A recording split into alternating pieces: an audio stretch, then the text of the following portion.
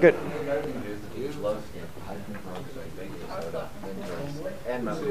Right. You cap it really quickly. Gotcha. What it does is it shines a light. It's so powerful that it Okay. Very good. All right.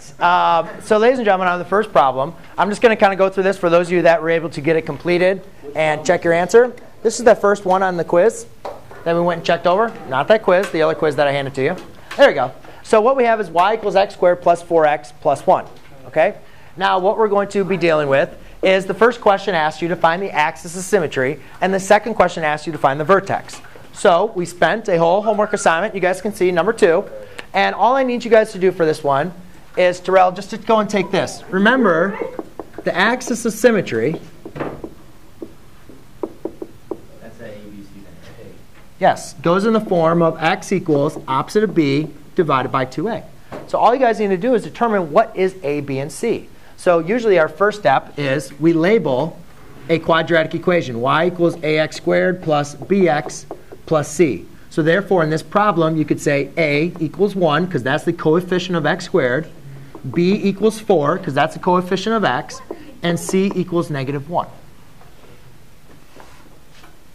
Okay? Do you follow? This is the quadratic equation. This is all quadratics. All quadratics that make a parabola come in that equation. Therefore, you have an x squared, an x, and a constant.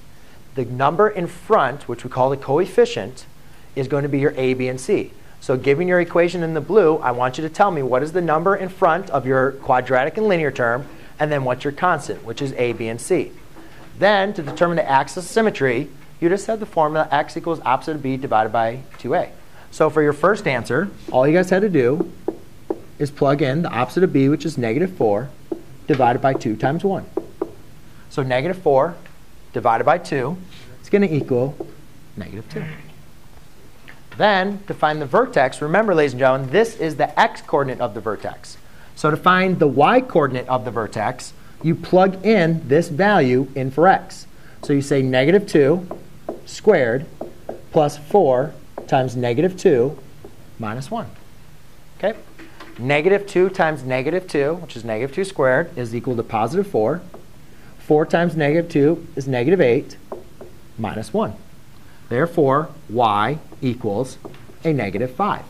So when I say what is the vertex, remember, is a coordinate point. It's either the max or the minimum of your parabola.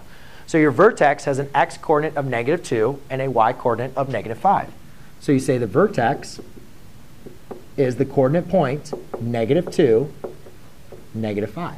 Because remember, the axis of symmetry is the x-coordinate of your vertex. So that's all I needed you guys to do.